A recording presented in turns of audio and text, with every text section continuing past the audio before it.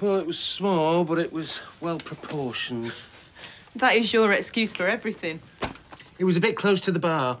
Maybe we should go back to Plan A. They're staying here. Steve, we live next door to a pub. Either way, she's allowed to have a social life. I'm paying for her to have an education, not a hangover. Well, I quite liked it. Maybe we should go back with Amy if she's talking to us. She'll come round. What's that?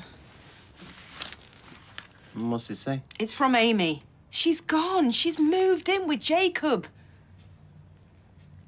I don't even know the address. I'll text it to you.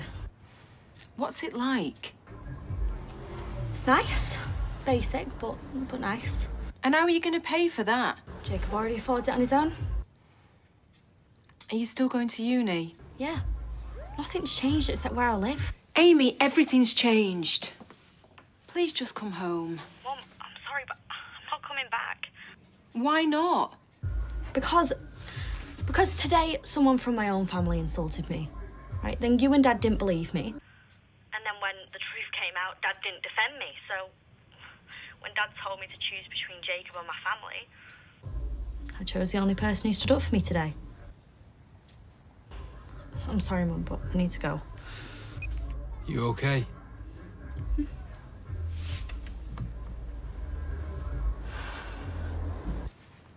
What did you say to her?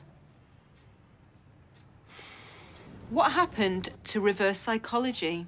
Well, it wasn't working, was it? So I improvised. By giving her an ultimatum? I didn't give her an ultimatum. Gave her a choice between two different things. Steve, I am going to find the biggest dictionary my dad owns and I'm going to whack you over the head with it. You've turned Jacob into forbidden fruit, which is exactly what you warned me not to do. Well, maybe this is the eye-opener that she needs. Oh, I can't wait for this one. How is moving into a grotty bedsit with a drug dealer ever going to be a good idea? Because she is moving into a grotty bedsit with a drug dealer. Its shine will soon wear off. Or it's romantic. Him and her against the world. Who thinks like that? I did.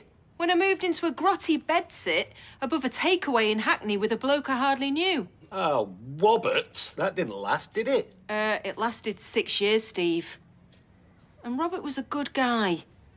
Can you imagine the damage somebody like Jacob could do in 6 years?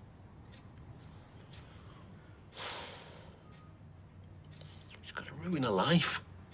Yeah. And it's all your fault.